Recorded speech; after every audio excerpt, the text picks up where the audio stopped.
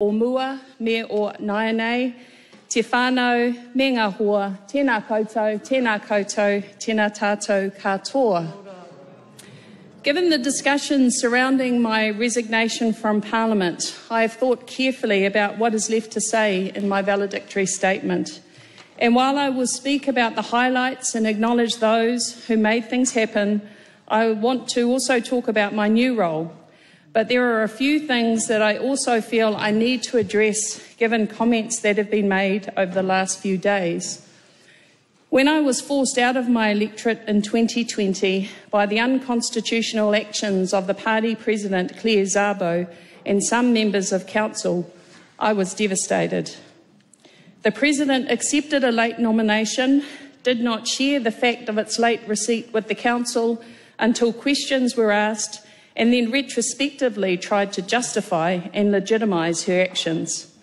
But the devastation was not so much about the actions directed against me, but about the devastation wrought on my Manurewa Labour Electorate Committee when their voting rights were removed to ensure that a central party vote would prevail.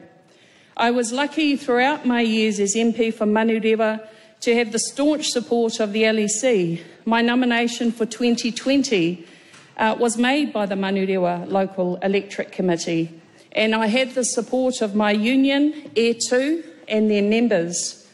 The LEC that supported me was made up of a number of life members of the party, some of whom had served through the periods of the Honourable Roger Douglas and George Hawkins. And as I leave, I want to acknowledge my LEC members. A number are here today, and those that have sent apologies.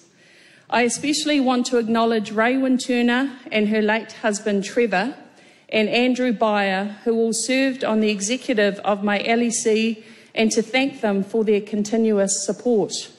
Further, I want to apologise to them for the actions of the party president and council members who disenfranchised them without any basis or explanation after years of loyalty. For me, people like Raewyn, Trevor and Andrew, and those who are here today, are the foundation of Labour. The way they were treated in order to punish me is reprehensible, and it is as a result of that corrupt process that I'm standing to deliver my valedictory statement today. And in recognition of that electorate role as MP for Manurewa, I also want to acknowledge Bill Marshall and Verena Kingsley-Jones, who were my representatives on the ground in my Manurewa office from the time of my election in 2011 until the time of my deselection in 2020. In 2020, I agreed to leave because, irrespective of the merits of challenging certain actions, being in a team where there is no appetite for your contribution is not healthy. I took the opportunity to complete some of my ongoing work, including in the international advocacy space. I was placed on the list just below where I had been in 2017 and accepted that I was to resign as an MP during this term. And I want to record formally my gratitude to the Honourable Michael Wood, the Honourable Nanaia Mahuta and Tim Barnett for their integrity in assisting in a process of reaching an agreement. And so I stand here today fulfilling my part of that agreement, but I want to be very clear that this was not entirely my choice. I have been a member of the Service and Food Workers Union, now E2, since 1986 and joined the Avondale branch of the Labour Party on the 4th of March 1998. At the time, Avondale was part of the Mount Albert LEC, supporting its MP, the Right Honourable Helen Clark.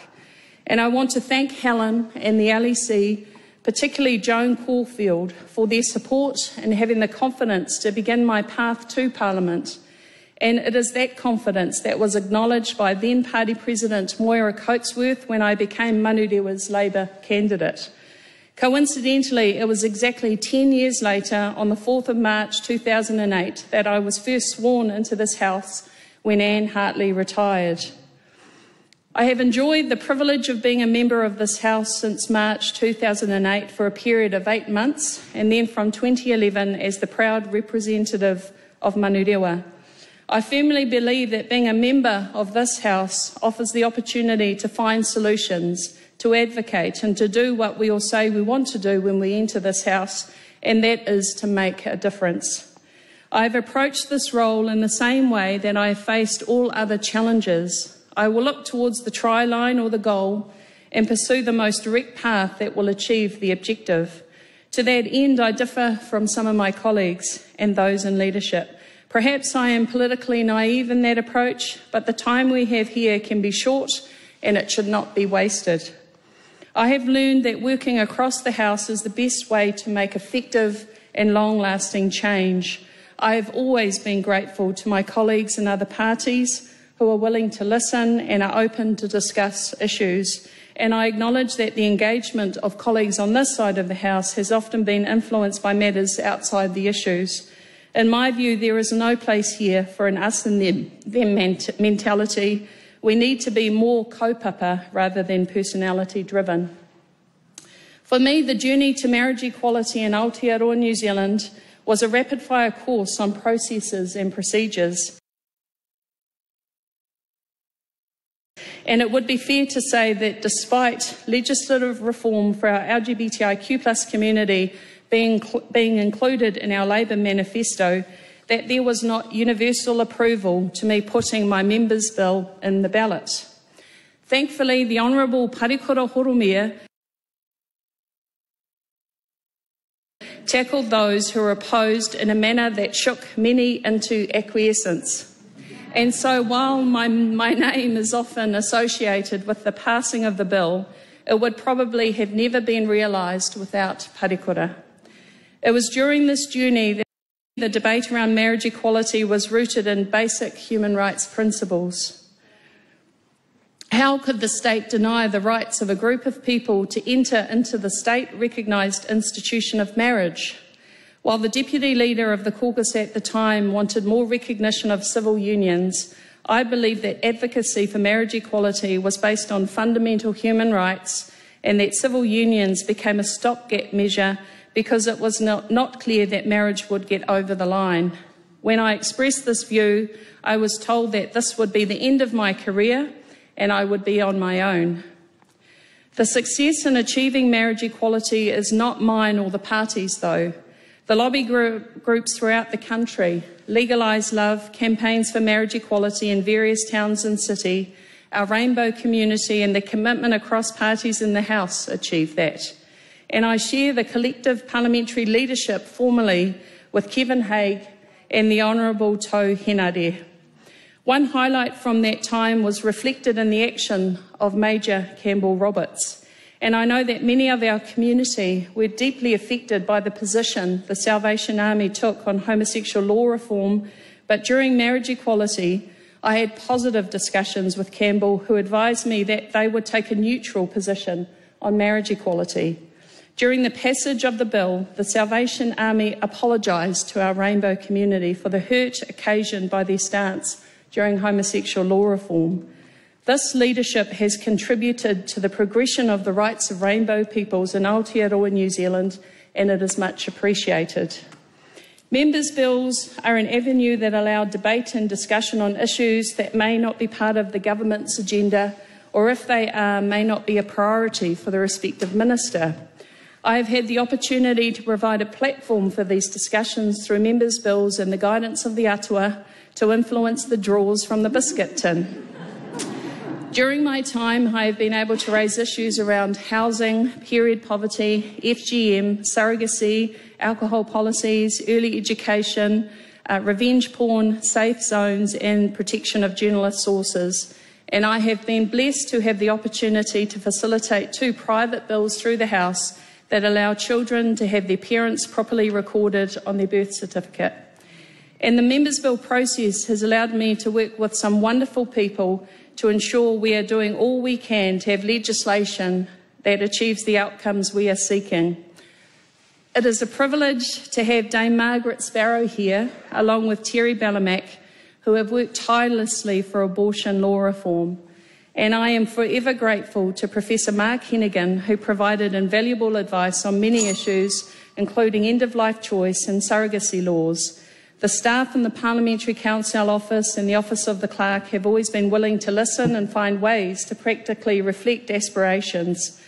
One regret I have is that we have not as a party and as a government had the courage to confirm in our Constitution Act the status of Māori as the Indigenous people of Aotearoa, New Zealand. I have tried on a number of occasions to put the bill in the ballot, but it did not get through caucus.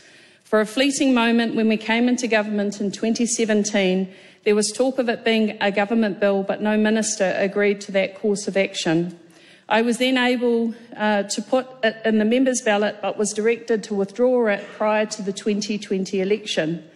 As discussions around he puapua, co-governance and recognition of te tiriti o Waitangi become the focus of politicians and parties, having statutory recognition of Māori as tangata whenua and its First Peoples would remove the propensity that allows people to ignore our reality as an Indigenous people that continue to suffer the scourge of colonisation.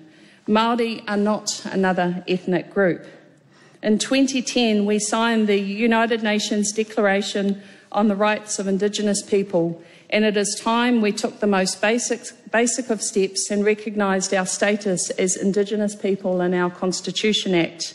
In my maiden speech in 2008, I spoke of two Labour Party principles that were of central interest to me as I entered this House. The first was Labour's commitment to Te Tiriti o Waitangi as the founding document of Aotearoa, New Zealand, and the second was a commitment to human rights.